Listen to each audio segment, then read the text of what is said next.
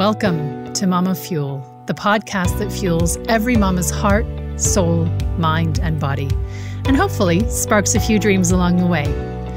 I'm Ann Ferguson, Chief Nurturer and Mama Mentor at the Centered Mama Project, and your host for this podcast. I'll be sharing real, raw, and often funny conversations with beautiful mamas from around the world to remind you that you're not alone and that you're doing amazingly on this wild journey of being a gorgeous woman shepherding small humans as they make their way on our beautiful planet. Let's get started. Hello, and welcome to today's episode of MamaFuel, the podcast. I am Ann Ferguson, your host, and today I have something really special for you. Someone really special for you. Edye Hoffmann and I met through a group that was being run by Natasha Vanzetti, who, if you've been listening for a while, you will have heard on episode number 9, where we were talking about what rules your life, the stories that you have learned and assimilated and taken on through your life, or the ones that you decide to replace them by and consciously live by. And Edye and I connected because she's lovely, and also because she had a conversation in that group with Tash about cognitive health. Mm. And every single part of that conversation made me think, oh, if I replace the word entrepreneur with the word mom, we could be talking about mothers. And I thought, I need to share this conversation and this incredible knowledge that Edye has. So Edye is a social anthropologist by training, and life, through its many twists and turns, has brought her to the UK, and I'll let her tell us all about that, where she now helps families of people and the people themselves who have Alzheimer's and other forms of dementia to live the best life they possibly can. Isn't that amazing? It's so cool. And today, Edye and I are going to talk about cognitive health, so the health of our brains, and how that affects how we live, how we interact with others, and how we show up as moms. I cannot wait to share this conversation with you, and I'm so thrilled that you're here. Edye, thank you for joining us today. Hi, thank you. Thanks for having me. I'm looking forward to it. Such a pleasure. Okay, so I always start off the podcast by asking for you to tell us a little bit about what your life looks like right now. Okay, so I'm an American who married a Scotsman. So if you've seen Outlander, yes, that's what I married. Ooh, lucky you. Cool. Yeah, lucky me. And he moved me to Glasgow, which was awesome. And then we moved down to Cambridge, England, where we've settled. And yeah, I have a very fortunate life. I love what I do. I completely ran into it by accident. I was a social anthropologist and community organizer, program manager in the States. But when we moved to Scotland, we moved to support my husband's mom, who'd been diagnosed with Alzheimer's disease at the very young age of 56. And she really was the first person I'd ever met with a level of senility or cognitive impairment, which I think was a good thing because it meant I started with a clean slate. And I started with a clean slate in knowing her. I knew her just as she was, no baggage, no history. So I really could just enjoy her company. And she liked me. So that was a plus too. Score. So yeah, it really was, because we connected and I became one of her care partners in this experience and really just learned as much as I could to support her. And because I'm an anthropologist rather than a clinician, I'm not looking at reducing actions and behaviors down to what's not working. I'm looking at what systems are working and how can I build those back up. So working that way meant do as much kind of research as I could about what dementia was, but also what it wasn't, because I was certainly seeing things in her that were highlighting abilities and highlighting things that she could do. And anytime her stress was low, she could do more. So could we make that, every day? And that just kind of morphed into, naturally, when we moved to England and we're supporting her from a distance, incorporating people with dementia in any kind of volunteering I was doing at the time or activities. And then I went on to specifically work with people with dementia. And then I studied it.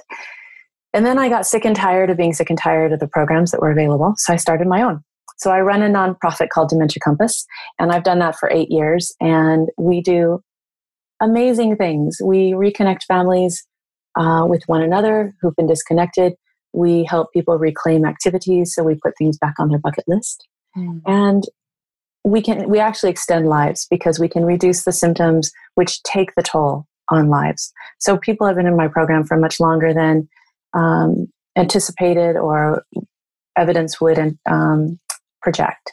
And now I'm helping families on a kind of greater level. I've started helping families in the US as well as the UK who are not in my program. And that's how you and I met, was how can I look at getting this message out more broadly and more sustainably.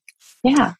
I love it. I love it. And there, I have a personal interest in this because my father's mom, so my paternal grandmother, was diagnosed with Alzheimer's disease in her 70s. And I remember very, very vividly grandma's decline and the ways that grandpa used to, he was so loving and kind. And I have goosebumps just thinking about it. I adored him. And the ways that he would accommodate her loss of memory of, the little Post-it notes beside the light switch that said, this is the light switch for the kitchen. And, gently taking her dinner plate out of the washing machine because that's not where it went. It went in the dishwasher. And, he did so much for her for so long. And eventually she ended up in care. And as a young person in my early 20s, that was really traumatic to see this, this pillar of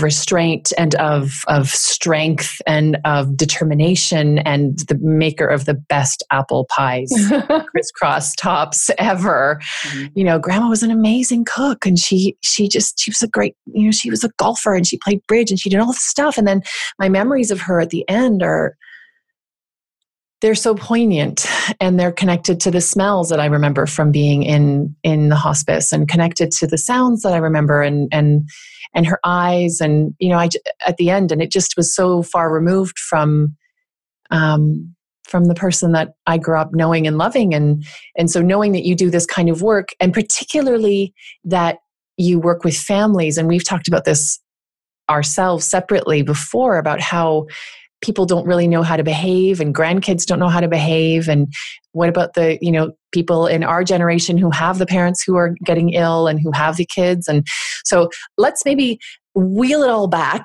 come way back and say, okay, for people who aren't clinicians and aren't social anthropologists or aren't in this field, which is most people, including me, can you explain what cognitive health is? Because we know about our physical health. We are hearing, thankfully, finally, more and more about mental health. Maybe we talk about emotional health.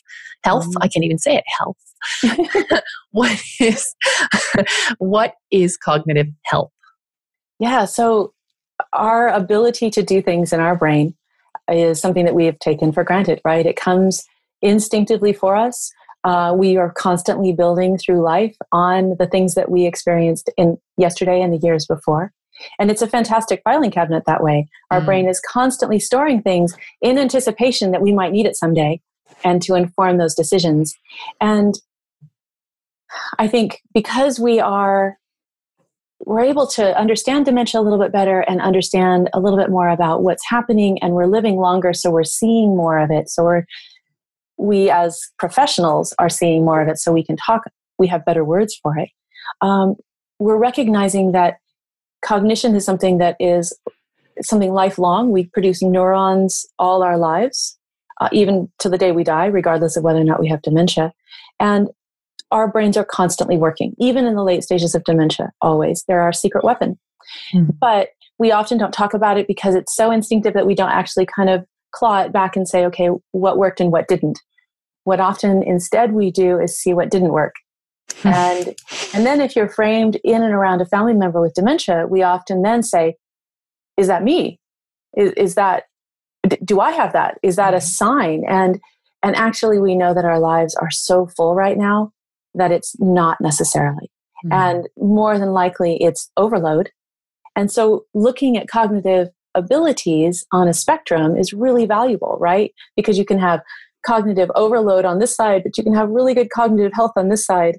And ideally, we all want to be here. Sure. Right? On the cognitive health side. Yeah. Yeah. And we're learning more and more about how diet and sleep and stress affect those ways that our brain is working. Mm. And so then how can we take better care of those? And for me, that's really important when you're working intergenerationally for families, because as you take on more stress and as you're hearing more about kind of the media and how they're framing dementia as being something really terrible, and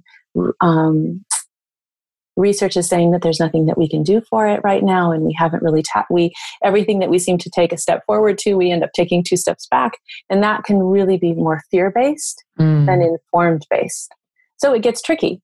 And statistically speaking, we all know someone with a cognitive impairment. Totally. And when I say cognitive impairment, I mean someone who's experiencing a regular level of cognitive impairment that's getting in the way of their everyday things. Some of us, those that are diagnosed, aren't able to repair or kind of compensate that as much as they used to be able to. And so it's really important to recognize that cognitive impairment is when things aren't working, right? So you and I, things aren't working when we can't find our keys, but we can remedy it. No problem, right? We can back up our steps and do it. If we are making a cup of tea or coffee and we're sleep deprived and we pour the coffee into the cup or the container the water into something without the coffee or the tea, and then we're drinking hot water and wondering what we've done wrong, we can back up and fix it. A person living with cognitive impairment can't necessarily. Their brain isn't able to do some of the problem-solving steps to fix it. So it's important to recognize, gosh, how many times have I said important? I don't know. It's still important to recognize that cognitive health and cognitive impairment, that spectrum is really what we're living with all the time. We are able to repair it, and those with dementia cannot. I think as a mama, and I've shared this with you before, because of this family history of Alzheimer's disease, and because at one point the studies were pointing to the fact that Alzheimer's disease skipped a generation, and therefore that put me straight in the line of fire, and I look a lot like my dad, and he was a lot like my grandmother in build and facially, and I just put those 2 things together and thought, ergo, I must be even more likely to be in this situation. And it is something, so she would have been 20... How old would she have been? I would have been about 17, 18 when she was diagnosed, and she passed away when I was in my late 20s. And since then, I have this routine little like, is this the beginning? Something, And I once went to see my family doctor to say to her, I actually think and even the languaging around it is awful. I actually think I'm losing my mind. Like, I think it's not working. What is wrong? My mind isn't working. And she just quietly smiled at me and said, you're a mom of 2 little kids under the age of 5, and you're alone with them all the time, and you nursed them for 2.5 years. And, you are really tired. And I catch myself thinking that until I became a mom, I used to pride myself on never, ever, ever forgetting anything. I would remember conversations. I would remember where they happened, who said what, in what order, what time of day, what the birds were saying, how the wind was blowing, like everything. I would remember all the things. Not really useful, but I was remembering all the things.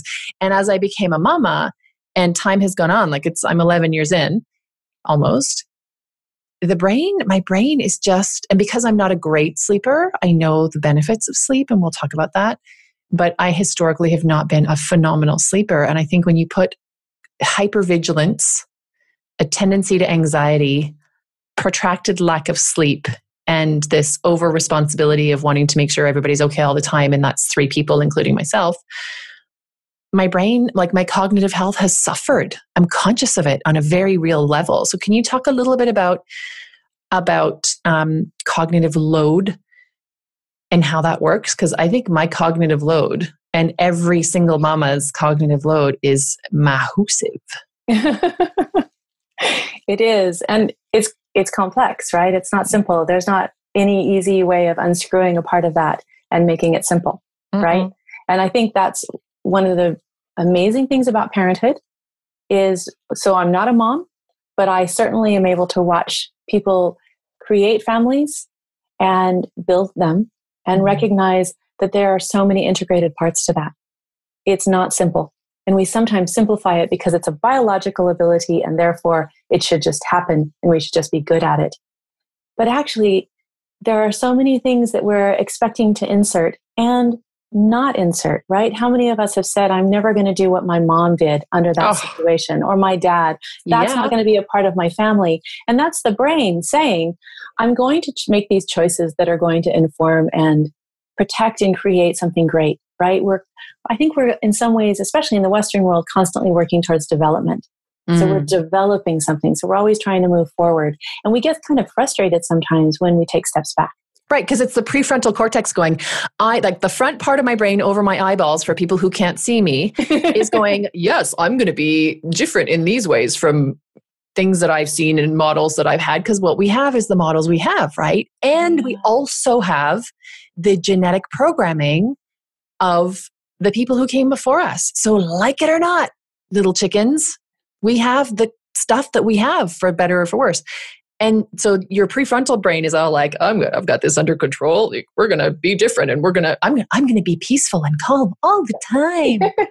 And I just, before we started our conversation, was explaining to you that I slightly lost my bananas in the car because it was just too much. And I was really clear with my kids about something that was outside of the realm of my desire to speak to them about a subject. And what happens, like the prefrontal cortex is all boss, like, I got this covered. We're going to be so much better and we're going to do all these things, right? And then your reptilian brain at the back, which is your emotional brain. And you're like, I'm going to keep you safe brain. And I'm going to love you, and I want to be included, and I want everyone to feel belonging. Yeah, all that good stuff. That kicks in. And then you find yourself yelling like somebody who you don't even know because child A is doing X to child B, or somebody was going to run across the street and a car was coming, and you like react in a way that surprises and maybe frightens you. Like that, you're like, the frontal cortex talks a good game, but it's not much of a match. I find 11 years in, still super conscious and doing all the work. It still isn't much of a match for the guy back there. No, because we have a lot of demands for our prefrontal. So if we look at the prefrontal as our black and white, so let's build it up. So you have a whole set of Legos, right? Yeah. Okay. And you've got black and white Legos, right? So really clear cut information, decision making, scheduling is one of those things that happens in your prefrontal. So you knew that you had an appointment and you were trying to get your kids home. So all the while the prefrontal is going, what time is it? Are you doing things? What's going on? I got to keep you on target. And this is all black and white. There's really no negotiation with time, no negotiation with this is what I define as success or family or any of those things. They're really concrete. They're really black and white. Mm. Our reptilian brain, our emotional centers are colorful. They're sometimes bright red when things aren't working. And there's all sorts of stuff going on, right? And it's high emotion. Ideally, you want all the colors going on back there because that's the richness that life and family brings us. But that's not always every day. Some days are going to be blue, right? Because we've all had blue days. Some days are going to be really serene, kind of greens and lavenders, and how fab is that? And there will be other days where all of your Legos are red. Mm-hmm. And you're stepping on them, and that hurts. It does. And there's conflict because red is usually when there's been a breakdown in communication and breakdown in needs getting met. Mm-hmm. And so your brain is trying to negotiate your own needs and your own sense of safety and security with somebody else's, for example. So I get to work with this when it comes to dementia.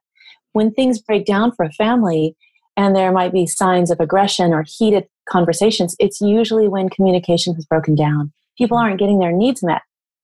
So if we take a step back and we say, okay, what are the needs now? Okay, wait, actually someone's running a fever. Mm-hmm. And so that need is taking the priority over any of the other things that are supposed to be happening. Let's fix the fever. Let's fix the infection. And then actually we can lower all those red Legos that are trying to protect us and make something that's really beautiful, a nice rainbow of colors. Because otherwise, you just get red and red and red because we continue to try and protect ourselves. And that's when relationships break down because we can't effectively communicate to get our needs met. And that happens on an ongoing basis in families. And in our family, we talk about it as the hot potato. Like somebody, good mood is just as contagious as bad mood, and frustration is just as contagious as bad mood and good mood. And so we'll talk about, like, today after our call, I'm going to go down and talk to the kids, and I'll have a conversation with them and say, I took a hot potato and passed it on. There was some pressure from this situation, and I caught the hot potato, and instead of being the adult and putting it down and naming feelings and everyone having their own place, this always happens in the car. We don't have a lot of space to get away from each other and takes time and space, but especially in traffic.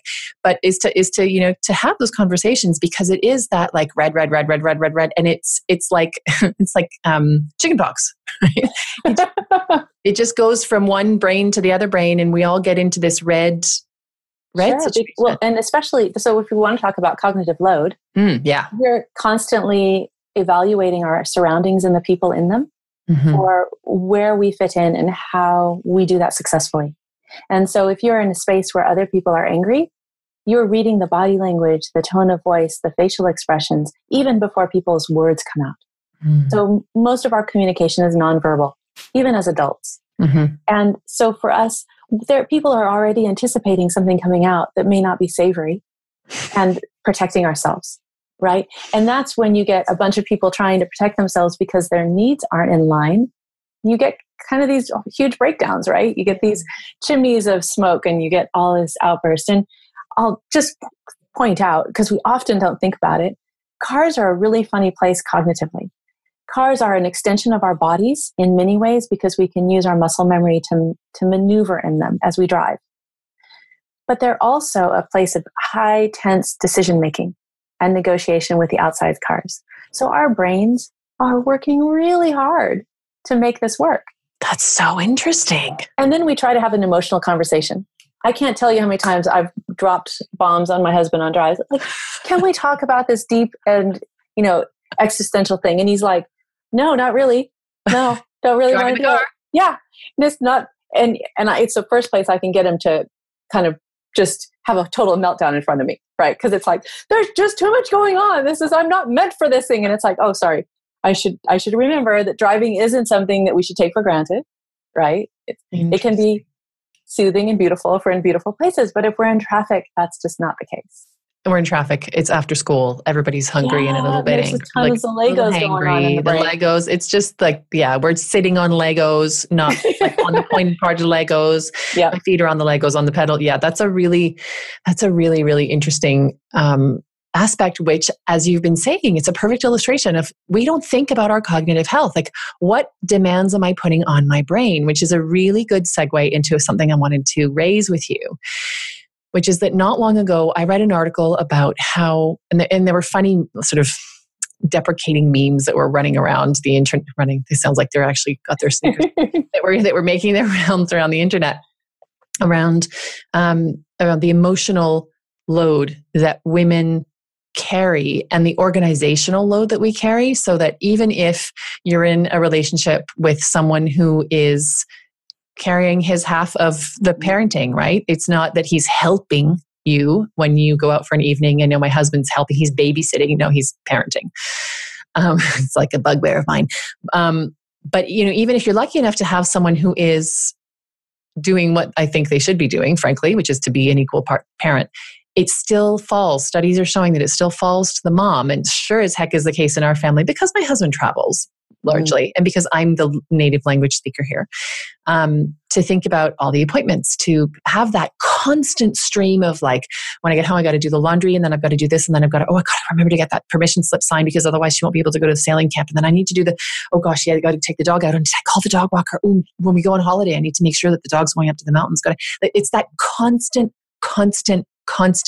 churn of all of the things that don't even get to the to-do list. They're just this it's like swimming in treacle of constant, it's a constant progression of, and the more children you have, or the more special situations you have, special in the sense of anything that's even slightly outside perfectly okay, to me qualifies as a special situation.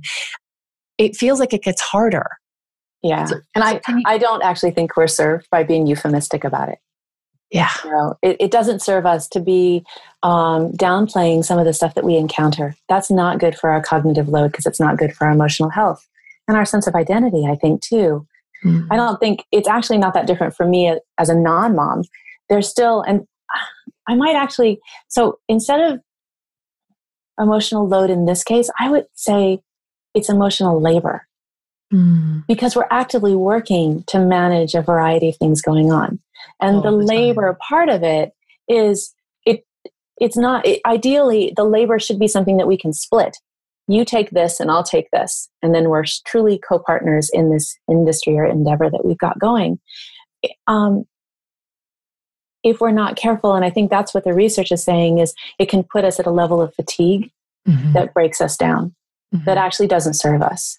In a very real physical and mental way. Yeah, absolutely. And it hurts our relationships too, because you end up having these inequalities that are harder and harder to kind of rectify maybe and create something that actually serves us better. Because I think as 21st century women, we know the capacity for having a good relationship, but our role modeling hasn't necessarily been to that, towards that goal, right? So the moms and aunts and grandmothers and things, they were, part of their identity was to hold on to that emotional labor so that the dad could work, right? And he could use his prefrontal cortex, his decision making, to the best of the earning capability to serve his identity.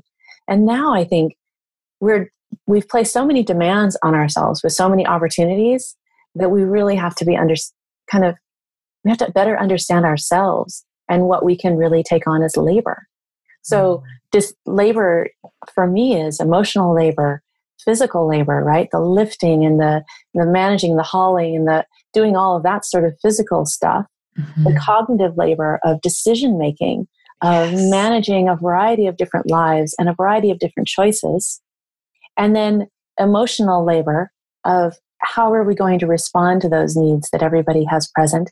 And often for women, because we're seen as, and I love this, because we're seen as a natural at that, we'll take it on. And often for me, I fill the vacuum for my husband. If I don't say, I'm not going to do that today, he can do that. He's perfectly capable. He has space. His intention is to take it. I can't take that for him. I can't do that. I have to leave space for him to do it. Because otherwise, with that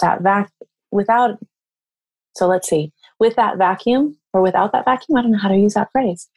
Without the vacuum. Thank you. Nature abhors the vacuum. So without the vacuum, he won't step in and do the thing. Yeah. And that affects his identity. The challenge with that, though, is that's my emotional labor working to balance the relationship. Yeah. He's not thinking, oh, I need to step in because this is an equality issue in our relationship. Yeah. In fact, I don't think he'll ever really think through that. And he would admit it. But he has the intention. And so for me, it's practicing, right? And this is one of the things that the brain is really good at.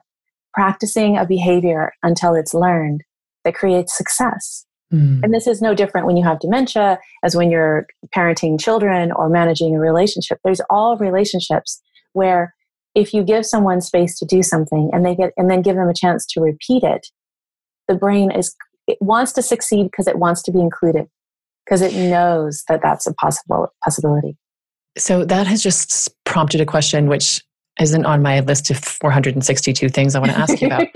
And I don't know if it's in your wheelhouse. So if it's not, please say so. But it suddenly strikes me that children come home from school, right? An environment where they have no control, where they're allowed almost no choice, unless they're very lucky to be in a more progressive environment, or homeschooled, or whatever the situation might be. They come home from school exhausted, frustrated, often because they've had to contain themselves to adhere to the rules of the class, of each particular adult that they're around, because every one of them has different expectations and different, parameters. And then they come into the environment of home where we also grown-ups have different parameters and different expectations. But usually, often, not always, there is some sort of pressure release either in the form of huge tears or in the form of a spat or in the form of refusal to whatever, and things blow up and you think, whoa, where did that come from? Can we talk a little bit about children's brains and how the cognitive, no, but really like how you're laughing, but how they are cognitively, because we like actually physically can see in the brains of children that some parts are big and strong and powerful at some points. And then in adolescence, some parts are like, and other parts are doing all the work. Yeah. And it really affects what they're actually capable of and what we should expect of them. So can we talk about cognitive health in little people? Yeah, well, and I think I actually think little people aren't that different from big people. Aren't that different from teenagers and aren't that different from older adults, especially those with cognitive impairment. We are all trying to master the load in front of us. And one of the things that we are really good at is putting our private faces in our pockets and our public faces on when we go out to face the world. And that public face costs us calories. We're actively working to evaluate the landscape around us and the people involved and trying to figure out how we succeed. We're built to succeed. And that takes a toll on people.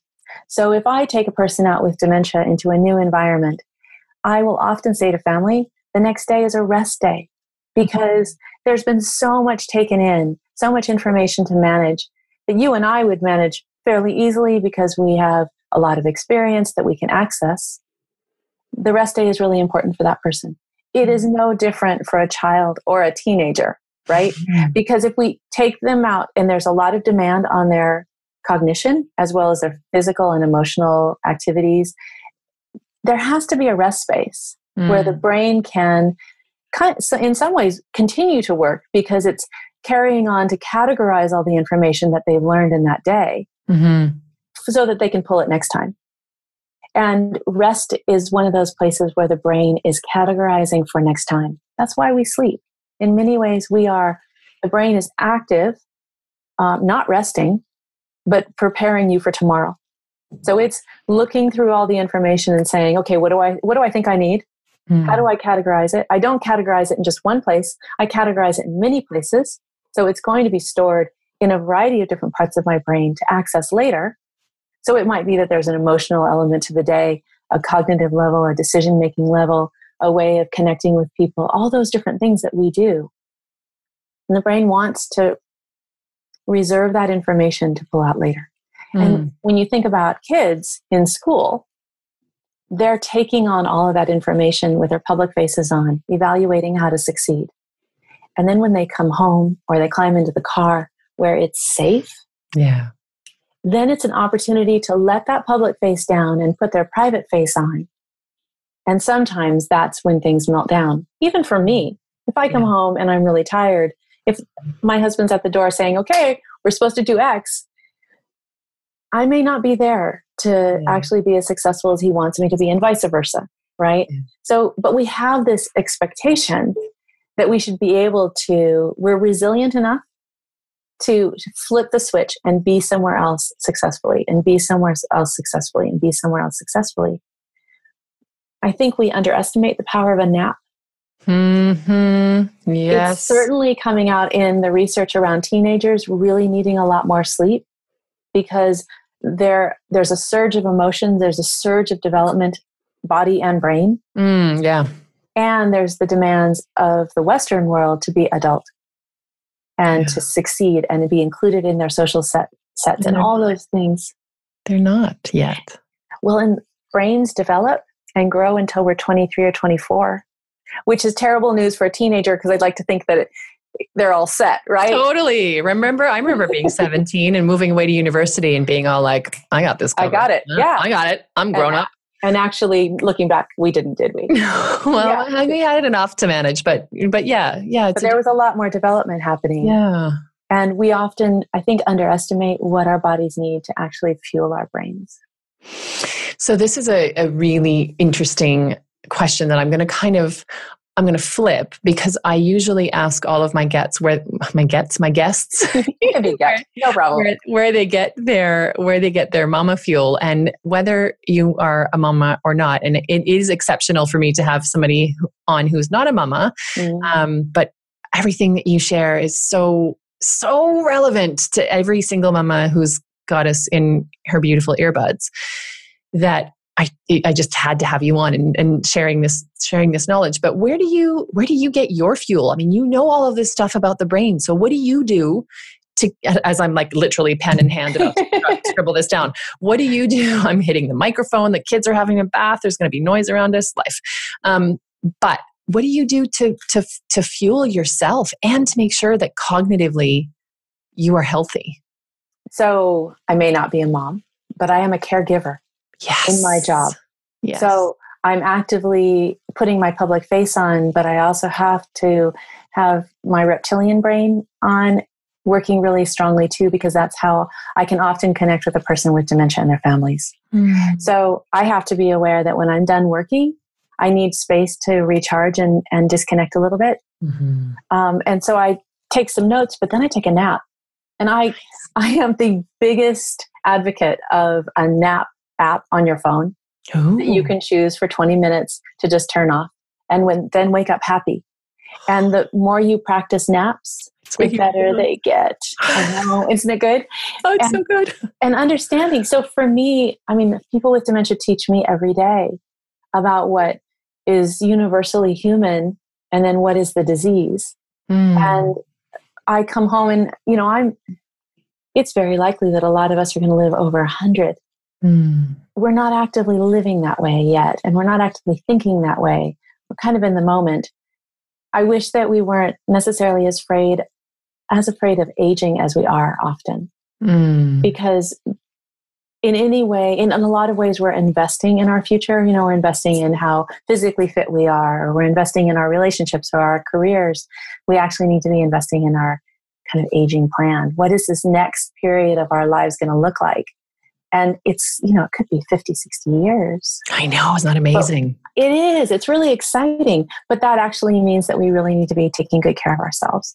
And taking good care of ourselves right now is really exciting because we know so much more than your grandparents did. Yeah. And we can talk more actively about it. It doesn't have to be just talking about the end, in air quotes, but actually the 2 decades often that we're managing frailties of some level because of general wear and tear that we've earned now, right? Yeah. So for me, it's about, okay, well, what kind of wear and tear are we doing now?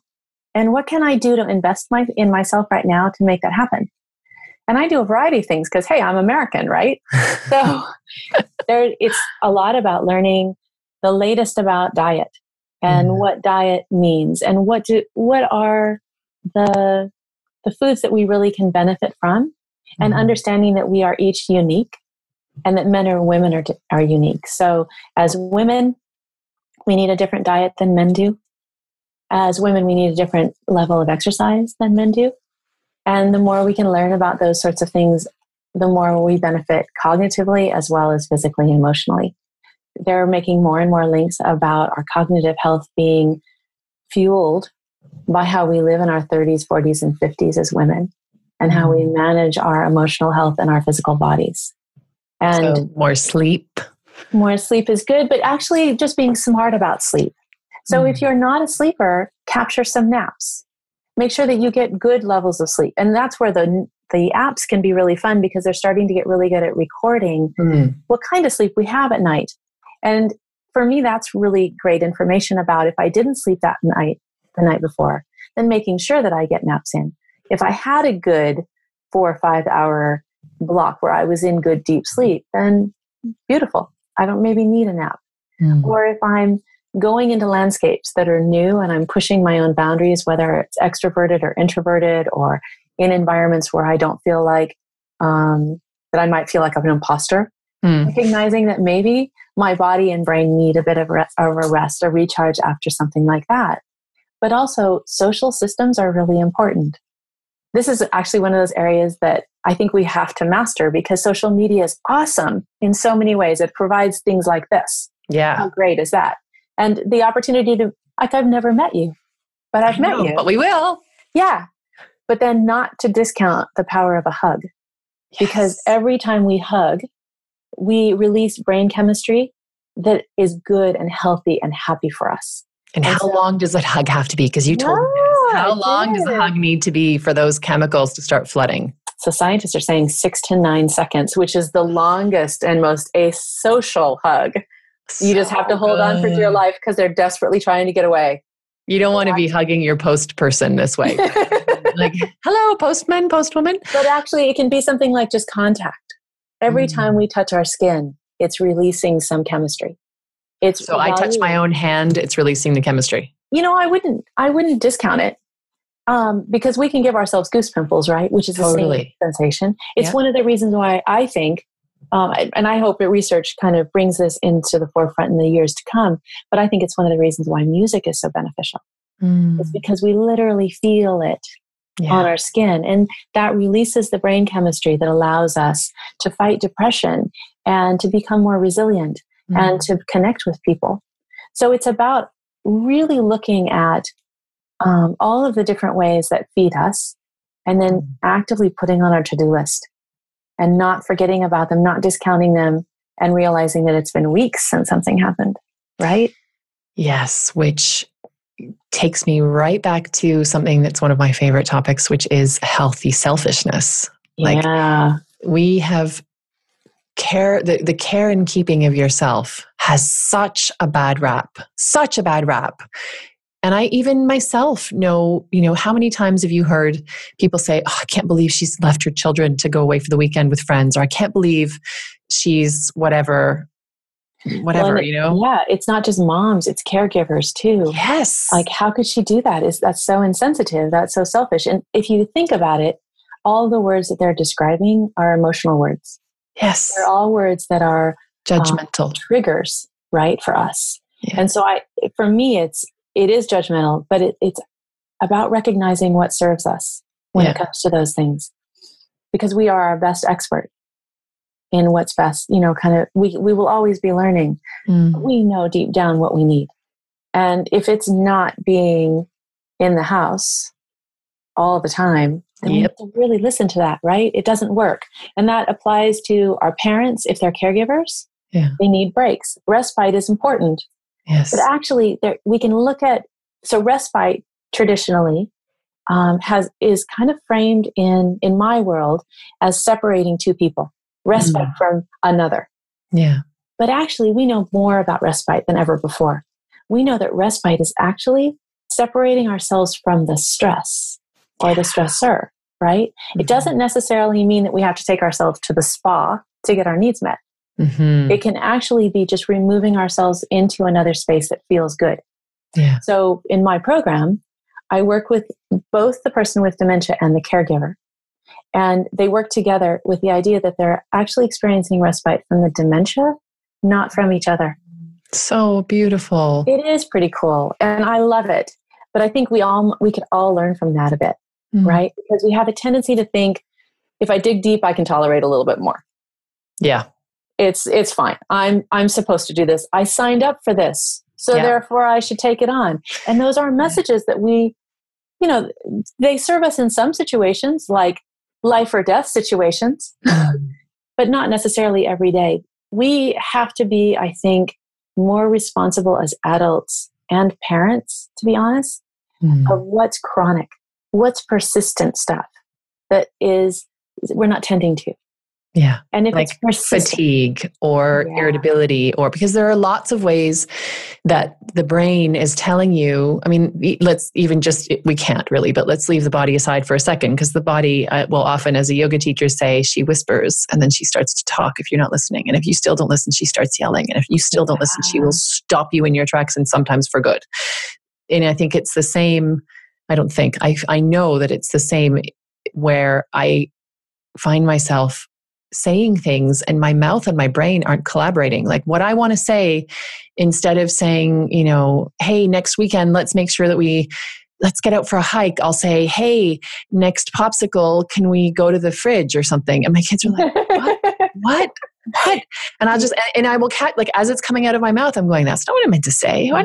Where did that happen? And then I'll come back and go, I mean that. What I meant to say was next weekend. Where that came from, obviously I want some popsicles. Let's go for a hike next weekend. But there are these flags that come up of not just the yawning and not just the physical manifestations, but the actual 11 years of hypervigilance, 11 years of being anxious because that's part of my makeup, 11 years of wanting everybody to get along, 11 years of trying to make the best decisions for everybody and having that decision fatigue. I'm really noticing in the last couple of years that that kind of stuff is happening. And that to me is a huge red flag of get more sleep, eat better foods. I do pretty well on the food front, but the sleep part is my... So what do you do for food? What do I do for food? Right now I'm fasting. So I fast 16 hours and eat 8. Although I've slightly slipped off that in the last week, and I can really feel a difference physically and also mentally and behaviorally. Like I'm a little bit more snappy than I was when I was really fasting. And that felt really, really good. And what I noticed was my mind felt clearer. I also stopped eating refined sugar. A year ago, completely on a whim, just was like, oh, I wonder what it would be like if I didn't eat sugar. And same, my brain just went, thank you. It's like it just had, the brain equivalent of mouthwash. It's like, great feeling. And I eat a lot of vegetables and a lot of fruit. We probably eat a lot more meat than I'd like to. Because of a whole bunch of digestive things that make it impossible for me to not eat, to eat legumes and all this stuff that and eggs. I can't eat that kind of stuff. So I can't replace the protein very easily. And one of my kids doesn't eat fish. And so as a family, we're just, unfortunately, even though all of us would like to avoid meat, we don't. So I'm going to call you on that because I think you're doing really great and you are responding to dietary norms in your family, right? Yeah. And doing what's necessary. And in the 21st century world that we live in as expats, we have access to food differently than we grew up with. Totally. So I think in some ways it's, wow, look at all the different ways that you're gearing your family for success. And sure, we fall off the list. Yeah. But it's really about recognizing each of us has some different needs, right? Yeah. And I think I can totally relate to what you're describing about diet and food and some of the things that don't work. For me, dehydration is a big one. Yes. When my world falls apart. Giant glass of water right here. And I forget. Yep. And so then suddenly my words and language change. And I'm talking about popsicles. And it's like, wait, what's going on there? And for me, it's one of those lessons about, oh, that's how cognitive impairment works, right? That the brain wants to succeed, but doesn't have the access to information fast enough. And so goes for the nearest win. And sometimes it misses. Interesting. So learning lesson, right? Okay, so something's not working. In reflection, because we don't have cognitive impairment, we can back up and say, oh, okay, actually, that's probably the sleep, the food, the drink, whatever it is that my body triggers for those things. Okay, I'll fix those. And we're learning more about how women deal with stress differently than men, and how sometimes we need different dietary requirements, especially in our cycles, and recognizing those rather than pushing through to be just like everyone else. I think sometimes the messages that we've incorporated for success don't serve us anymore. Totally. Or don't serve us now. Maybe they'll serve us later. And actually we can count on our brains to call them up when we need them. Isn't that amazing? Yeah. I think it's one of the things that we underestimate. And it's probably one of the lessons I hope our generation learns. That just like the muscles that we train and we take to yoga and we take to the gym and we run off, our brains need exercise too. And sometimes we can pull muscles and sometimes we can have what we call brain farts in our house. Right? It's like, whoa, what happened there? Yeah. But how do we put it back together? We know more now than ever before. So we no longer have to say, and we do not have to say to our parents anymore, well, that's life, isn't it? Or, well, you're getting on. Or, well, what do you expect? Yeah. Those don't serve us anymore. We know too much to take on that. And I think we have to understand that we can't tolerate levels of pain and levels of stress long term. No. More and more and more, that's not okay. Yeah. And that we pay, just like you were talking about yoga, whispering and speaking and then yelling. And we can actually create environments where it's so hard for us to backtrack that we've set ourselves up for failure. And our bodies aren't made for that. Our bodies are made to succeed. You said to me we were talking about safety and how our brains are constantly monitoring as we go throughout our day. You know, you had talked about this on a Facebook Live that we did over in the Centered Mama Project's virtual village. And if anyone who's listening hasn't yet been there, just hop onto Facebook and type in Centered Mama Project virtual village, or just virtual village. I don't think there's another one on there. And you can get in there and join the village. I'd love to have you in there. And Edye and I had a conversation. We were talking about how every single time you come into a new situation, your brain is scanning to make sure that you're safe, and also scanning for those points of reference that will mean that you have the resources that you need to keep yourself safe and to succeed in that environment. And so you were talking about how as you're getting ready to leave the house with your kids and getting them to school on time and the traffic, and do you have all the stuff that needs to go to the dry cleaner? Did you get your bag? And have you got your phone and the charger and the assignment from work that you took home and the lunch and the snack and the permission slip and what your brain is actually doing as you're opening that door is none of that. What your brain is actually doing is, as you open the door, going, is it safe to go through? And if I do, what can I count on to keep myself safe? Right? Yeah. And what in your case with taking kids out, it's the same. So what do all my little people need too? Yeah. And what we don't actually think about as we're doing that is when we walk outside the door, our bodies, our skin is taking in information that's feeding to our brains about how cold or hot it is, right? All the little nuances. Do I have the right shoes on? Do I have the keys in my hand that I normally have? Do I have the eyeglasses? Do I have, and do I need then to reassess anything based on the information that's just been provided for me? So if you're running 3 or 4 or 5 minutes late, the brain is then going, okay, so your black and white Legos in the front are going, come on, we got to hurry, you're going to be late. As is your mouth. I can attest. Yeah. I'm so glad I don't have to talk in that period. Maybe that's one of the benefits of not being a mama. Oh, yeah. I should also learn to just not talk in that. Sometimes I just work with gestures, which are not very Zen-like often, but sometimes I will actually literally zip my lip and just be like, I'm not talking. This is okay. So go well. One of the best things that you can do for your brain to actually trigger and train it to succeed is to replace something with something. Our brain's really good at hearing us say, I am actively making a decision that this is in my better interest, and so I'm going to do X. Like humming or something. Singing, exactly. Yeah. Whistling while you work, right? Yeah. I do sometimes. Sometimes I'll do the like, let's put our shoes on and get out the door because if we're late, it's going to suck. Okay, well, let's talk about that cognitively because that's a fun one, right? So if you're yelling at somebody, then you're actually creating a space where they're feeling threatened and not safe, right? So then the brain is going, oh my God, now I can't problem solve because my priority is actually to be included and to please the person that I love and who's clearly feeling threatened. And this is, frustrating. But it's life and it's actually a lesson, right? So they're processing just like we are. Yeah. But if you are singing, the brain is going, oh, wait a minute, I'm not actually being triggered by any sort of threat. This is open and engaging and I'm storing information, including music. And suddenly it's inclusive. So there's a great video on Facebook of a guy cycling home on a busy European bridge where there's clear defined lanes of, pedestrian and cycles, but there's tons of tourists and they're from all over the world and they're in his way.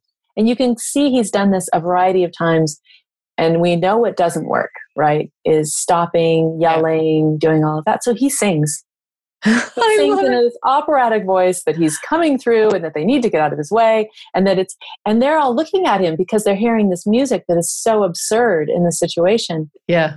And through his body language, then seeing what he needs them to do. So interesting. I'm going to try to find that link and I'll put it in the show notes for anyone who's listening. Or if you know what. Really fun. I'll see if I can find it. Yeah, I was just pulling it up recently. Yeah, that would be fun. But that's the kind of thing, though, I'd really like to leave you with. Is if you replace something, your brain is really, really good at holding on to that. and then moving into success. And I think that really needs to be the message, right? And we're always going to experience load and overload, right? That's life. Yeah. It's what we do with it. And if we can give our brains the tools and resources to succeed, it'll be our best friend. And the same with our kids. If we can set them up to succeed instead of always going to the negative, which is what our brain is wired to do, look for the danger, so look for the negative. If we can rewire our brains, which I can tell you, 44 years in, plus a few days, it's an effort to rewire the wiring you don't even know is there, right? And the wiring that you were confident was never a part of your being until you become responsible for small humans that you love more than anything you could ever imagine. And then all of a sudden, there's a whole aspect of yourself that, and I'm sure you are an auntie and you have small humans in your life, both around the world, but also you have small humans that you encounter in your work with families. And just, we have opportunities to learn and evolve and grow being around small humans that are like nothing else, whether they're yours or they're not. It's always an opportunity to evolve and grow. And I really love that as a leaving message from you to set yourself up for success, set your brain up for success, because it really, really wants to do that for you. And we can do the same thing for everyone around us, whether it's our aging parents or our children. Yeah. I couldn't nod more. Oh, and I would, as ever, I always say this at the end of one of my podcasts, but I would love to have you back, because I literally just had a little page of notes that we've made while talking before. And I think we've hit about a third of the things we could talk about, but I appreciate you being game to come on the MamaFuel podcast and talk all things cognitive health. And yeah, I just know that everyone who's listening is going to get so many nuggets. And if they would like more nuggets, or if there are families who are in a situation, which many of us are or will be, of having someone in our environment, whether they be family or friends or neighbors or colleagues, who are experiencing a decline in cognitive health, can they find you somewhere? Can they? Yeah, absolutely. Well, they can find me at the Centered Mama for a little while, right? Yeah, in the virtual village. Yeah, because you're in there a little bit now. Yeah. Yeah, but I'm also on Facebook and I'm online. You can find me pretty much anywhere. And if you can't find me from my name, you can look up Dementia in Cambridge and find me toot sweet. Yeah, well, I'll put links in the show notes. So for anyone that would be great. Yeah. And I'm happy to help. That's the whole idea, is that we get more information about these things so that we're aiming for success. Yeah. And not decline. That's just not fair for anybody. Yeah. And one of the key ways of ensuring success or setting yourself up for success is to make sure that you're well supported in the community. And I often say it takes a village to raise a child, but it also takes a village to support a mom or a caregiver. Or a grandparent who's in need, right? We're more and more isolated and we don't benefit from that at all. Yeah. So can I just say kudos to you for creating this community? It's beautiful and really, really fun and important. I can't believe I wish my mom had something like that, right? I mean, wouldn't our moms have benefited from experiences like that, where we could dip in and find women who are role modeling and being human? I think it's just great what you're doing. Please continue. Fantastic work. Yeah. Thank you. Oh, it's been so lovely. And maybe we'll have you back another time. That would be fun, but it's great to stay in touch, Anne. Thank you. Thank you so much. Bye for now. Bye-bye. That's it for this episode of MamaFuel, the podcast. Thanks for listening. There's a lot more conversation, sharing, and real mama talk happening in our private Facebook group. To join in, go to www.thecenteredmamaproject.com/Facebook and be sure to say hello when you get there. Can't wait to see you. If you like this episode, or if you know a mama who could use a little mama fuel, I'd love you to share this episode and to rate and leave a review. Every comment helps, and it's always a delight to hear from you. Thanks, and bye for now.